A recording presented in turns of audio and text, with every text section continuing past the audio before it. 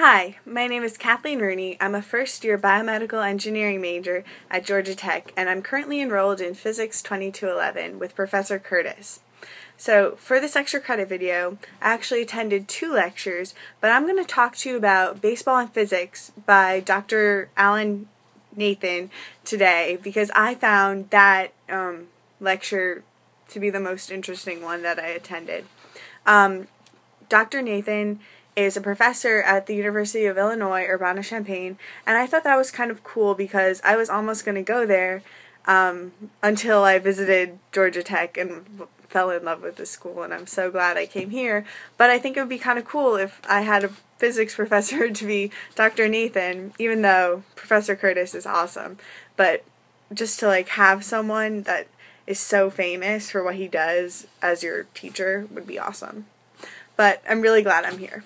So, Dr. Nathan basically spends his time watching baseball and analyzing the physics and science behind hitting a home run. And he has become so, his work is so famous that he was on 60 Minutes this Sunday. And also, on May 1st, there's going to be a follow-up segment on Showtime. So, if you missed the 60 Minutes episode, I would very much recommend watching this one. So we're going to start learning about the physics behind baseball now. Dr. Nathan watched so much that he got the science down to an equation, which I'm going to list right here. Basically, Q is the collision efficiency, and the V of the pitch is as it crosses home plate, because most baseball pitchers can throw 90 miles per hour, but then it kind of slows down as it crosses home plate because there's a certain distance, so it's actually more 80 miles per hour. And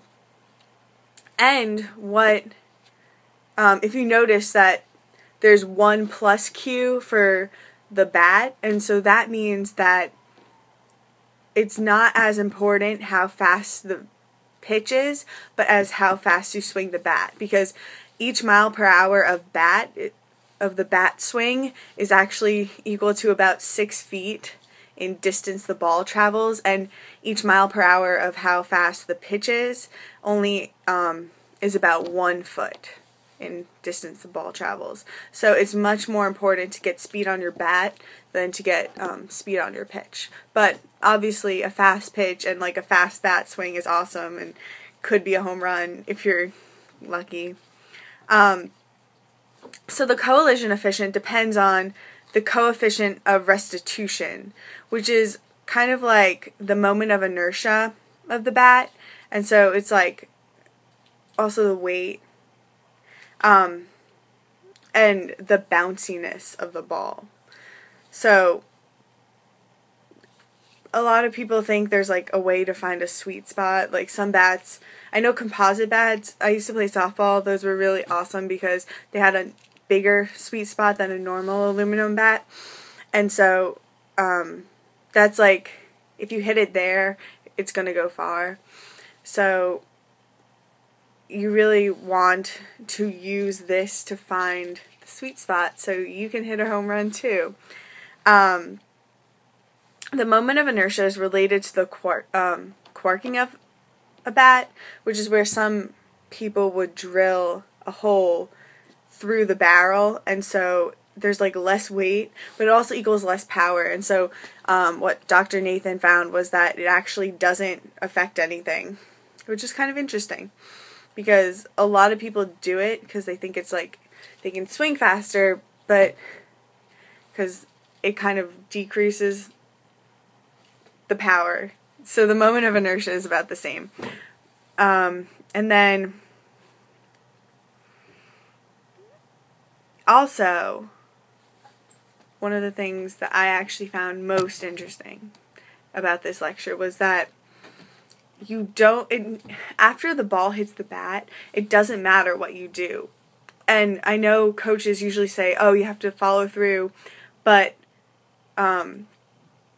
there was one no-hands home run by Todd Frazier in May 2012 where he goes swinging and lets go of the bat and he gets a home run. And it's crazy because it kind of disproves everything every coach has ever said about following through, but you know, because the handle moves after the barrel, because the ball hits the ball will hit the barrel, and then yeah, so nothing on the handle end matters, like the knob, the handle, the grip at all.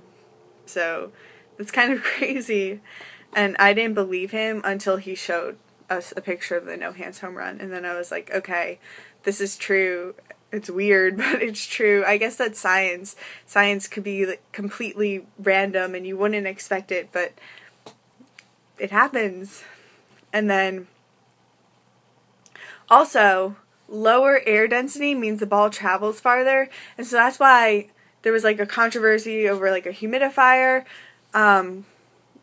putting the balls in some places, and in like Colorado and Denver, balls travel differently than they do in like New Orleans or San Francisco, and also temperature and elevation affect distance the ball travels. So that's a lot of physics over like something that seems really trivial could mean a lot in a game, because home runs are kind of hard to come by. Because, you know, an average baseball game only has like 7 runs, maybe less. So I think like in the future, teams might try to exploit this physics and realize that, you know, it's important to have good players, but also like we need this material to help us win.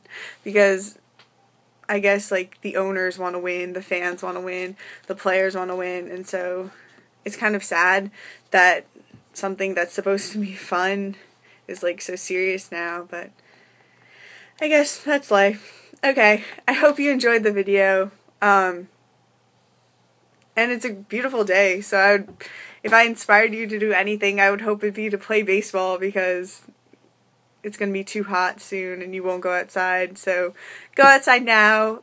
Have a great day. And I hope you watch Dr. Nathan's video, because I sure found it interesting and I hope you do too. Okay. Thank you. Bye.